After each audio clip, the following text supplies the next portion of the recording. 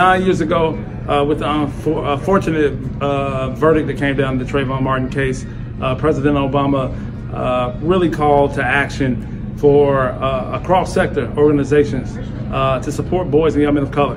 And since that time, we now have over 200 plus communities across the country, including Puerto Rico, and everybody is doing their part.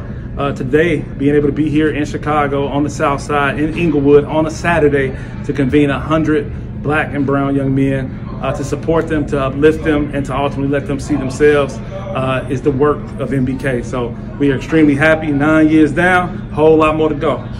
Stay tuned.